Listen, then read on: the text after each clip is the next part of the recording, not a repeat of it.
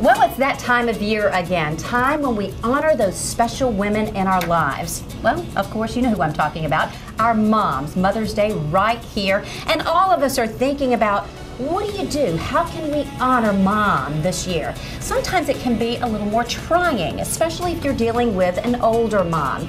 Well, here to help us out, we called on our good friends at Senior Citizens Incorporated. Joining me right now is Executive Director of Senior Citizens Incorporated, Patty Lyons. Patty, it's always great to see you. Oh, so good to see you. And I love Mother's Day. I know you do. And you know, this is a special time of year. You know, whether your mom is still here, whether she has passed on. I mean, it is a wonderful time to honor those women in our lives, not just our moms, but our grandmothers. And, you know, even our aunts sometimes, when they've taken on the mother responsibility. But when it comes to the older moms, what can you tell us as advice on maybe some ideas of ways and things to think about on that special day? Well, you know, like with any gift, you want to think about what it is that they like to do. And then there's some easy ways you can tailor your gift that's practical. You know, there's only so many knickknacks somebody needs, but, you know, if they love to cook, then, you know, maybe some food, something that they normally can't get to, you could bring into them. Have somebody come in and clean their house for them. Oh, that's a great idea. You know, I mean, there's just so many things you can do that are practical. You know, the things that we tell people is, you know, don't give them a candle.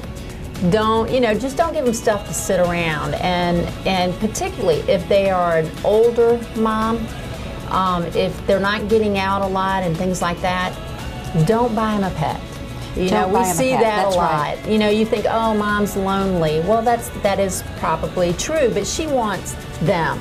You know, maybe if they love animals, you could have, well, you can call Senior Citizens and we can have pet therapy come in. You can do things that are practical, and that's the real key. I would say, you know, gift certificates are great. Photos, get one of those digital photo frames and put pictures of them with, you know, their grandkids or with you, and you know, things that they can look at. If they love to read but they've lost their vision, get them a book on tape. Let me ask you about, you know, the day when everybody comes together. Is that a day that can sometimes be a little overwhelming for some folks? Absolutely. And, you know, they love seeing people, but you also have to be mindful, depending on their health, you know, how much activity can they handle in a day.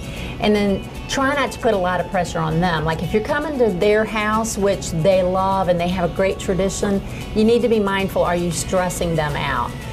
Maybe what you want to do is have a company come in and clean their house and get them ready for you to come to their house. You know, they really want to spend time with their kids. I would highly recommend, a great gift is a membership at the Learning Center, or even to pay for a couple of classes if they want to learn how to paint, or they want, you know, they've been interested in the landmarks of Paris. I mean, there's always something very interesting going on at the Learning Center. We can provide a housekeeper. One of the great things is Meals on Wheels. And because you could get a gift certificate that provides them with meals, and somebody's going to visit with them every day. You said it's your favorite time of year. It's special to you. Why is it important to you and Senior Citizens? Well, it's important to me because I was raised by a single mom, and she's 94 years old, and she's living with me, and we've got Meals on Wheels coming in to help her every day, making She's sure. benefited from a lot of things. Oh my gosh, yes. When she lost her ability to drive, we started our Sterling Rides program, because I was like, everybody needs this, you know. So it's really been a joy to be at this organization and have my mom with me, and to see what are those needs as people change. And but as an organization, you know, I hate to say it, guys wear out a lot sooner than women, and so, you know, the vast majority of people who are older adults are women. And people are living a lot longer, and to be able to be at this organization and knowing that we're helping more than 10,000 people every year to age successfully is just quite a gift.